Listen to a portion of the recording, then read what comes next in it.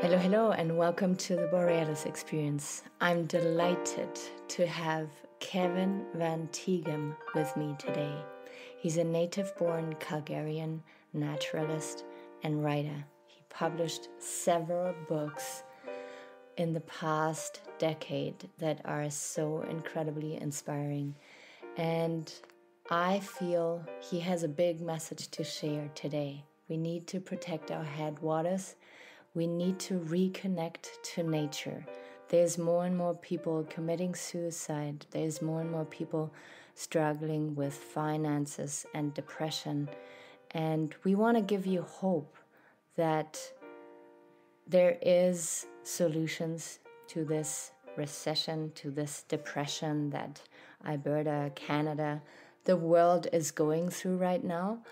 And we want to share with you our thoughts on the future and again, give you hope and love and appreciation for Mother Nature that is constantly supporting us and nurturing us.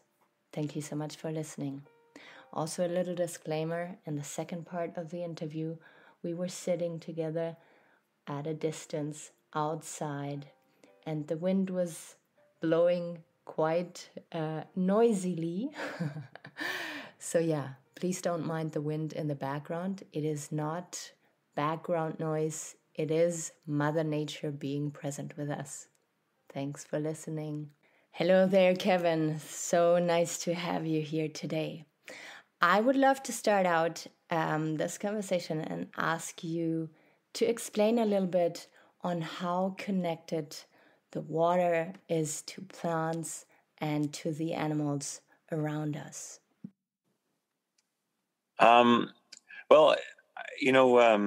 Everything is connected in this world. I mean, that's one thing you discover the more time you spend in it. Everything you do has an effect on many other things, and everything that happens in nature has multiple effects on us. So in Alberta, we are a very water-short region, and we've always valued water. And you were saying earlier that Alberta's not full of tree huggers. I'm not convinced that's true. I just don't think we've ever looked closely enough in the mirror. I think we're starting to look in the mirror now that our headwaters are being threatened by proposed coal strip mines. If you look at Alberta as a water-short region, we use a lot of water. We've got 2/3 of Canada's irrigated agriculture in Alberta. That's a real water consumer. Every industry that makes our economy run relies to one degree or another on freshwater resources. And yet we have very small rivers. I mean, if you've been anywhere else in the world, what we call a river, most places would call a creek. The Old Man River, the Bow River, and our southern rivers are the smallest ones, and yet they go to the part of the province that has the most people and the most water demand. So water is critical. It's critical to our present, but it's also very critical to our future. You can live without oil. There are those in Alberta that think you can't, but you can live without oil, but you can't live without water. And you can have an economy without oil, but you can't have an economy without water. So if you think about that, then you got to say, well, where does that water come from? How do we make sure that we will have as much water as we possibly can, given the nature of this place we live in, which is, the lee side of the Rocky Mountains, the part that gets the least moisture. BC gets all the water. That's why they're all green. We turn brown in July because everything dries out. But all of our water, more than 80% of the water that we rely on for our towns and our communities and our economy and our farms comes from the eastern slopes of the Rocky Mountains, that strip of green that you see on the highway map of Alberta running up the west side of the province at an angle because it's following the mountains. That's where almost all our water comes from. It comes mostly to us as snow in the winter, and also as a lot, usually we get a lot of rain in late May and early June, and that's the other source of water. And, whereas out in the prairies, Calgary, Medicine Hat, Lethbridge, east of Red Deer, you don't see a lot of spring rains and you don't get a lot of winter snow. You get a lot in the Rockies. And all that snow melt in the spring and all the rain goes into the ground because it's well vegetated and there's lots of roots providing channels for that water to get into the ground. And then it seeps slowly through the ground until it comes out in springs, comes out in the bottoms of rivers and creeks as base flow, sometimes weeks, sometimes months later. And so it's this marvelous system where we got all this precipitation at this high elevation, beautiful Rocky Mountains strip and the foothills along the edges of the Rockies. We get all this precipitation that goes into a well-vegetated landscape and comes out as clean, cold spring water into trout streams that then come together and become the rivers that support our province. So we take that for granted, though. Like we're sitting in the cities, or we're sitting out in the farms, and we turn on the tap, or we fire up the irrigation system, or we look out the window at the river. Maybe go tubing on a Saturday afternoon, and it's there, right? We just take it for granted. The water's always going to be there, but it's not always going to be there. You only get as much as nature provides, and you can waste a lot of what nature provides, and that's what we've done. When water comes to us as groundwater, it's purified and filtered by the ground, and it's slowed down. So we get all that precipitation in the spring, but we most need water in the summer. That's when we're growing our crops. And then we also need water in those rivers year round, because that's how ecosystems stay alive, is that they have to stay watered, right? So that groundwater process is wonderful. It gives us good, clean water, and it gives us throughout the year. It's the perfect storage system. Mother Nature stores most of our water in incredibly beautiful scenery.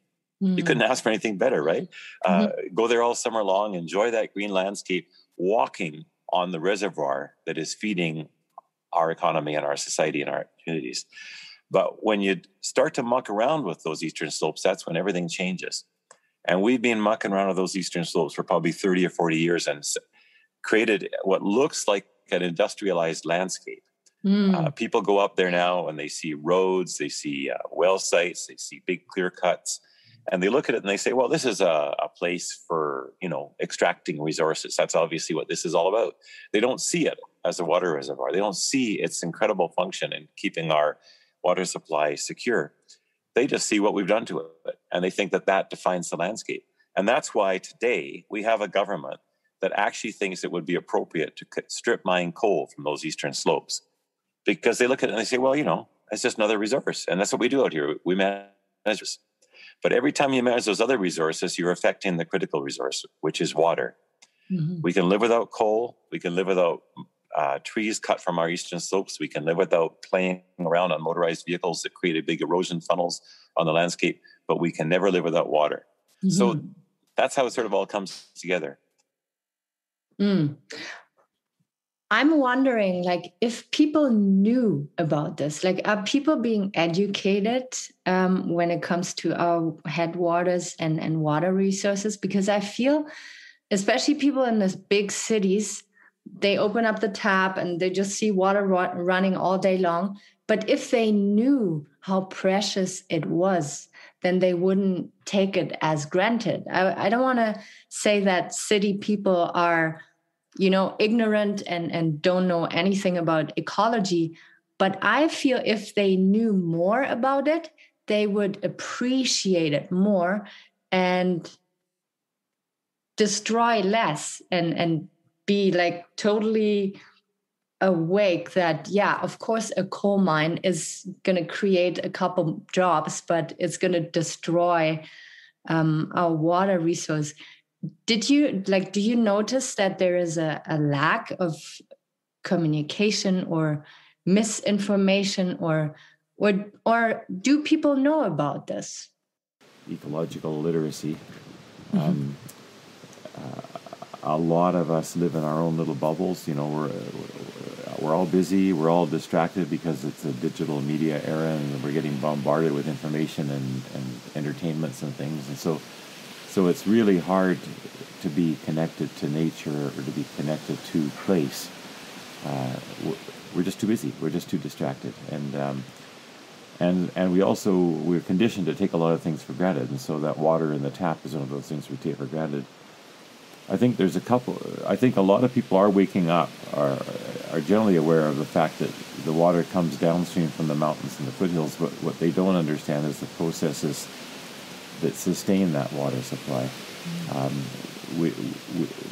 I really do believe we need to understand better the nature of the places that we live in, because that both makes us more authentically a part of those places, which is good for us culturally, but it also means that we can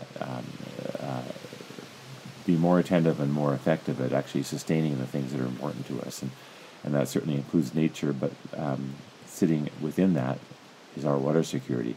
So that even if you don't care about nature, you've got to have water at some point. Exactly. And when it comes to the ecosystem around the rivers, around the headwaters, can you talk a little bit about the animals and the plants, the trees, but also I think I heard a story about wolves and deer influencing the water, how the water comes down from the mountains and into the river. Can we talk a little bit about the ecosystem around? Sure. And we talk about riparian ecosystems, and those are the ecosystems that are influenced throughout most of the year by the presence of water. So that the little green, after everything in the Alberta foothills turns brown, there's still green strips, and that's the well-watered portions of the landscape. That's the riparian area. And we think of those as being very biologically important, and they are. I think like 80% of the plants and animals that are native to this part of the world actually rely on those little green ribbons, those little riparian strips along streams and around ponds and wetlands. But in reality, the entire landscape is part of the river. Mm-hmm. And I think that's the key piece that gives us the solutions to our water issues, is to recognize that when we make land use decisions, we are making water decisions, and we are actually affecting the health of our streams. And so how that works is that we get our winter snows, and the snow lands on the landscape and it accumulates and becomes a snowpack. And that is a reservoir of water. That's actually most of our water. Probably 80% of our water is stored in snow through the winter. We lose a lot of snow to evaporation because it gets trapped in tree canopy and gets whipped away by the wind and things like that. But the snow that goes on the ground is our water supply. Then in the spring, starting at, say, March, depending on the elevation, that snow melts.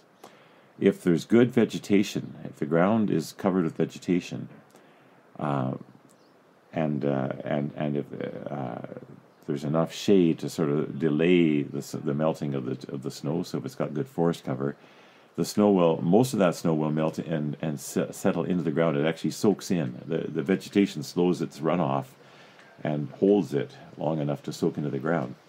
And then what happens is the snowmelt is ending, usually in late May, early June. We get our peak rains, and by now the soil is nice and soft. The vegetation's been growing for the spring, so it's been loosening the soil as it builds its roots, and that rain is also able to go into the ground. Some of it runs off, some of it goes in.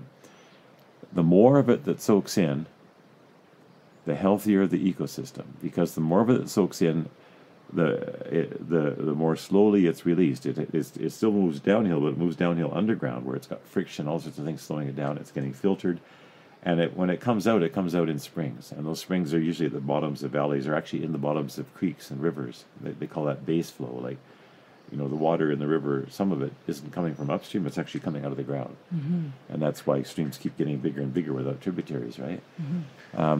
So that's the good water.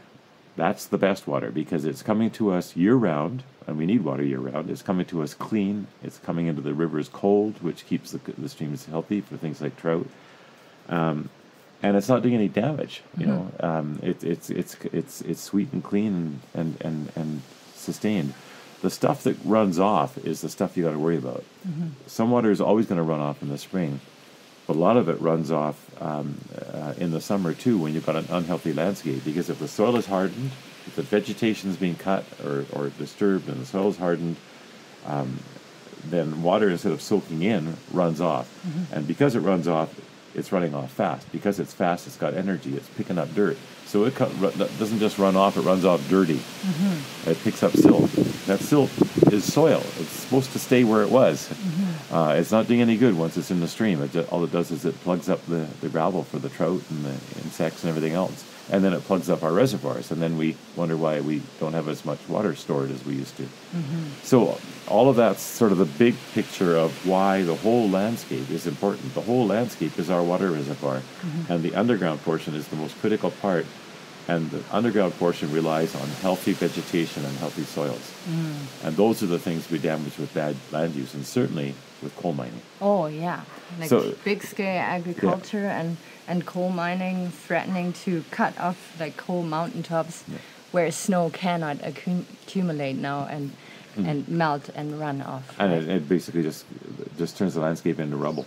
Yeah. And the rubble does not work well for streams. And so to go back to your wolf thing, the reason that the wolf story from Yellowstone is significant is that when you don't have a lot of predators in the landscape, the grazing animals go to the best forage, and that's the riparian areas, and they just camp there. They just keep eating it because it's productive and it's really nutritious, so they just stay there. But that kind of attention damages vegetation. Yeah. Once there's wolves in the landscape, wolves are 24/7 predators. They're always on the lookout. They're always coursing through the landscape looking for prey. And so they make those elk and those deer very nervous, and it makes it very unsafe to stay in one spot, because now the predators can target you. So they spread out and to try and avoid the predators, and that takes the pressure off the riparian areas. Yeah. And that means that their vegetation gets lusher, and that means those streams get healthier. Yeah. So it's kind of cool. I mean, everything is connected. Yeah. You know, whether we have the full suite of animals in the landscape, how we're using the land, how we choose to conserve, those things all affect each other. It's so beautiful. And we're part of it. We have to stop thinking that we are outside of it and can manipulate and abuse it. We are part of it, and if we don't take care of it, we will pay the bill at the end of the day. Yeah? There's a thing about the power of positive thinking. You know, there's a thing about just sort of a body of theory about how one manages one's, say, mental health, which is that you tend to be what you believe you are. You decide in your mind that you're a certain kind of person, and then because you've seen yourself that way, you start to model that, and in fact you become that kind of person. So you can be as good or as bad as you choose to be. Yeah. And that comes to this thing about connections to nature is we have got a myth that's come to us from some of the world's great religions that we are separate from nature. That we, you know, in the Christian tradition, you know, we had the fall. We were exiled from Eden, and that was basically our isolation from nature. Well, the longer that we buy into that way of thinking about ourselves, the more we make ourselves separate from nature, and the more we become, in effect, orphans from everything that makes us who we are. Because we are not separate from nature. We are totally wired into nature. Yeah. And everything we do affects it, and everything nature does affects us. And until we can see that we derive our identity from nature, and that we transfer identity onto nature, the more that we're going to be in disharmony with it, and the more we'll create the self-fulfilling prophecy that we are separate from nature. And you know what? If you're separate from nature, ultimately you're dead, because nature sustains everything. Yeah.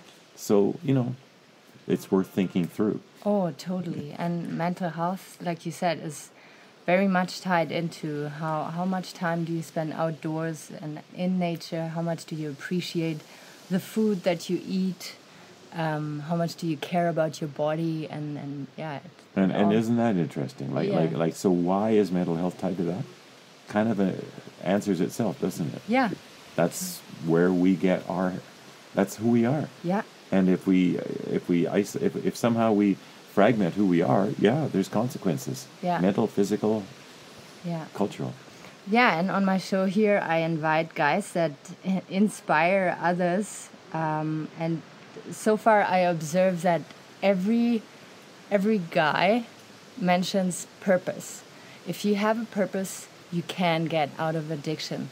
If you have a purpose, if you serve the big picture, if you serve nature or humanity, you can get out of depression. And I feel for you, like you've been such a strong activist here in Alberta and so engaged and writing one book after the other to inspire people and to wake people up. And it gives people a purpose. It gives people a sense of living again. And that's what I said at the beginning of the episode. I was so disappointed to see that people don't really care about nature here. But through your books and through me going outside and hiking, I meet more and more people who care about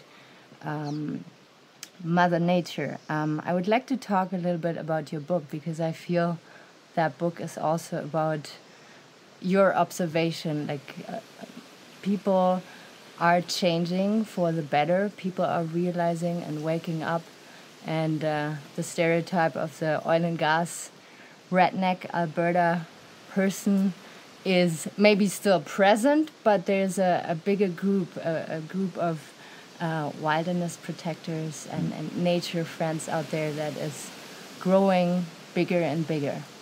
I think it's interesting that I did write my latest book is really focused on that whole idea about creating a different story about what it is to be in Alberta and of Alberta, and really I did create that contrast between the stereotype the world has of us, of the angry, entitled redneck in a pickup truck and with a bumper sticker about Trudeau or something like that. That's a stereotype that the world has about us, and to some degree it's a stereotype that we have about us. It's certainly a stereotype that our premier seems to have about us. And so, again, you are what you say you are. You create these self-fulfilling prophecies, and to see ourselves that way is a very small way of seeing us, and really limits our potential, limits our potential socially, ecologically, in a bunch of ways. Having said that, it is part of who we are. A lot of us probably fit that category, but that's not all that we are as individuals either. Sometimes we're angry, sometimes we're frustrated by the fact that we don't control our fate, that jobs dried up on us, and we got responsibilities. All those things are issues that we have to deal with, but they don't have to make us just one kind of person. Personally, I find that if you take somebody fishing or hunting or for a hike, it doesn't matter what they're going to have to return to during that period of time. They are able to connect with nature and connect with each other in different ways, in more productive ways, and in some ways in ways that inspire solutions to the problems they're going to go home to. So,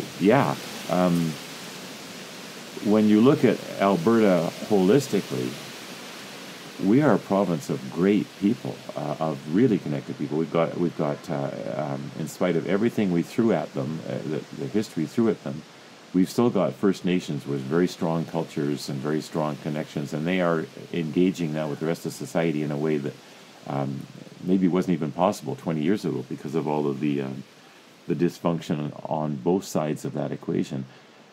We have ranchers and farmers that are now into the third and fourth generation of figuring out how to live on the land. We've got urban people that have determined that their cities are no longer just going to be warehouses for human labor, but actually going to be places to live and create and think in, and we've made our cities into beautiful places.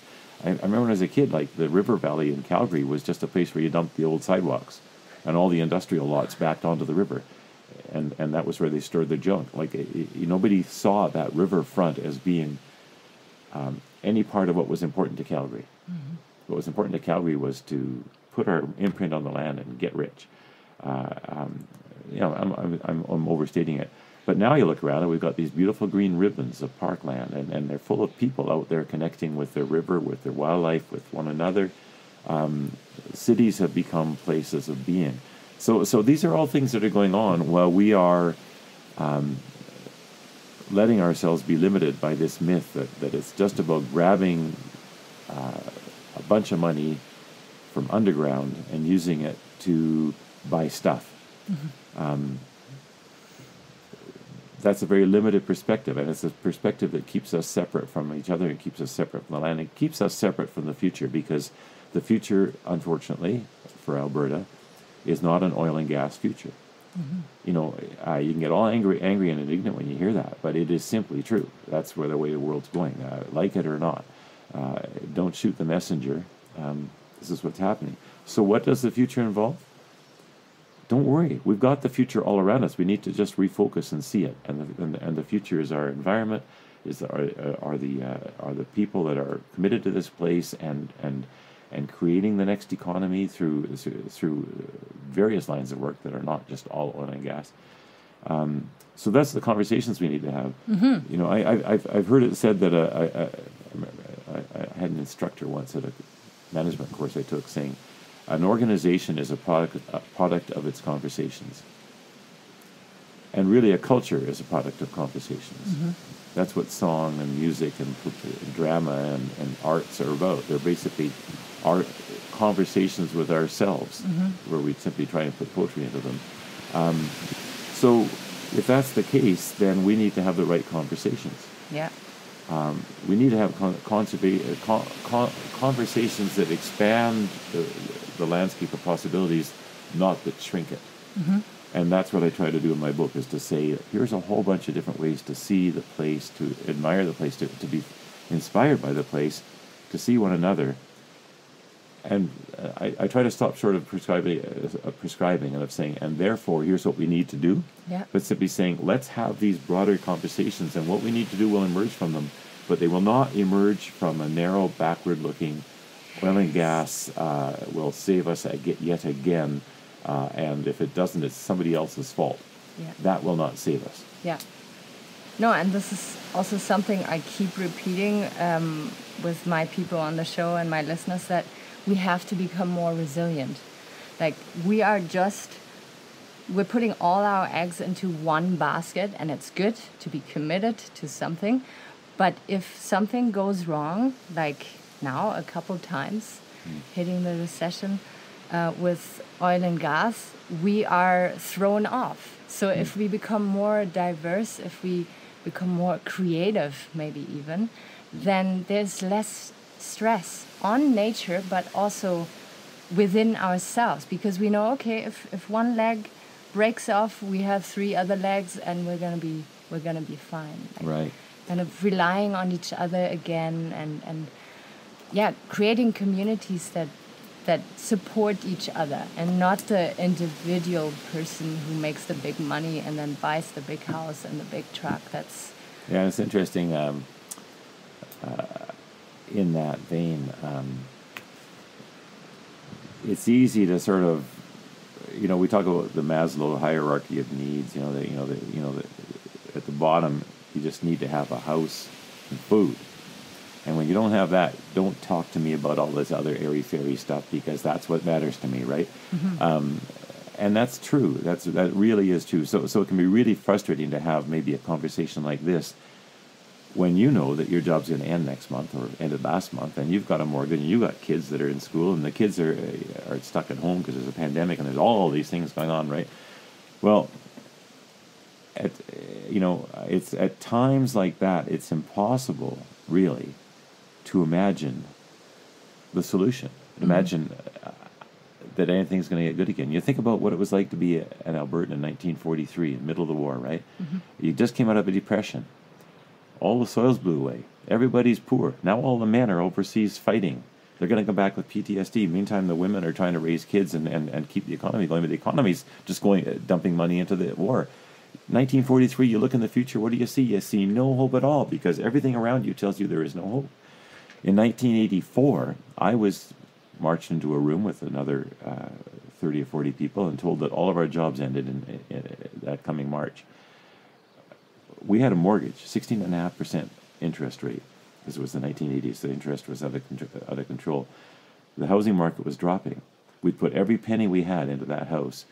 My wife was pregnant with our first kid. It was bloody awful, because all of a sudden, not only was I going to be unemployed, but I was surrounded with other people who would be unemployed. So was I going to get one of those jobs, or were they? And I was pretty young, right?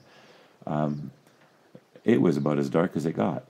And now, it's now 30 or 40 years later, I look back and I say that was the best thing that ever happened to me. It was sheer hell. I remember walking out of the lawyer's office broke, because we had sold the house, signed the papers, and now we were broke because we had to lose money on the house to unload it. And I'd found a job, but it was at only 3/4 of the pay of the previous job. At least I found a job. Required us to move. We had money for gas, so we could do that. And that was it. It was like a total restart. every assumption that I'd ever had about my life. I'd been actually enrolled in graduate school at the expense of my employer. It was looking so good, and then it just went the other way around, right? And it's really, actually, I would say, in our culture, that's very hard on a man, in the culture I emerged from, because it really was one where it's seen as your responsibility to support the family and everything like that. And really, Gail was, at that point, not going to be too employable because she was going to have a baby, right? And that takes a certain amount of time and focus. So that really weighs on you. And so, like I'm saying, I'm just saying this sort of in terms of what you were saying about the people that you're speaking into with this podcast. At times like that, where is the future? What hope is there? And yet, in retrospect, looking back, that job almost saved me, I think. It got us out of Edmonton, which wasn't actually working for us all that well. Got me started on a new career path, which was actually sustainable. It took me into some really great jobs as the years unfolded. Enabled us to raise our children back in nature rather than in the city. Mm-hmm. Was a really good test for Gail and me. It was one of those ones that sort of allowed us to grow as a couple. You either grow or you collapse, right? So it's the same thing with Alberta. I mean, the things that happen in our personal lives also happen in our social lives, in our cultural lives, in our community lives. And in the case of Alberta right now, we are looking into a future that's really not looking too promising, because everything that we've always taken for granted isn't going to be taken for granted anymore. But look we've got more wind than anybody else in Canada. We've got more sun in southern Alberta than anybody else in Canada. We've got all this beautiful diversity. We've got the Rocky Mountains and the foothills, the prairies, northern forests, all these things. We've got all the potential to be everything we could possibly be. What we need is different conversations and a different way of seeing ourselves. Mm-hmm. And that's really, like I said, that's where I tried to go with Wild Roses Are Worth It. That's why I tried to go with my previous books. Mm-hmm. I don't know whether it's a big contribution or a small contribution, but we all need to be trying to find the way to see ourselves and to see our place differently, so that we can start to see possibilities differently that maybe elude us until we get out of that little stovepipe that we've locked our thinking in about who we are and where we are, and expanded it a bit. Mm-hmm. Mm-hmm. So your latest book is about hope and creating more resilience and making people aware of the resources we have, and we just have to start using them responsibly and reconnect to nature. Did I understand that right? I think so. It's not my latest book is like I say, Wild Roses Are Worth It. It sort of rose on an earlier one called Our Place, which are collections of writings. So they were never purpose written to be a book. They were assembled to be a book. Mm. But when you put all these different essays together, and so they span like 15, 20 years, but you put them together in little bundles, and the total becomes greater than the sum of the parts, because they build on each other and they reinforce each other, and so there are ways of looking at the nature of Alberta, like understanding and seeing and being inspired by just the cool things that are happening out there, the way in which animals and plants and seasons and cycles connect with each other, and the just the miraculous stuff that comes out of that. Like I really do think the world is absolutely full of magic. Mm-hmm. So it's basically saying, so here's some of that, Mm-hmm. And then the other piece is just sort of saying, here's some of the big issues that confound us. We've got issues around groundwater, we've got issues around oil and gas, we've got issues around predators. And so let's try and understand those issues a bit better so that we can maybe get to solutions that'll work. And then I think the other thread that turns up here is just talking about great Albertans. There's some wonderful people out there. I've got a big essay on Charlie Russell, who's changed everything. Mm-hmm. in terms of what we think is possible between us and bears. Mm-hmm. Well, he's got a fascinating story. Mm-hmm. So I told it. So there's all these pieces put together. Yeah, beautiful. Yeah.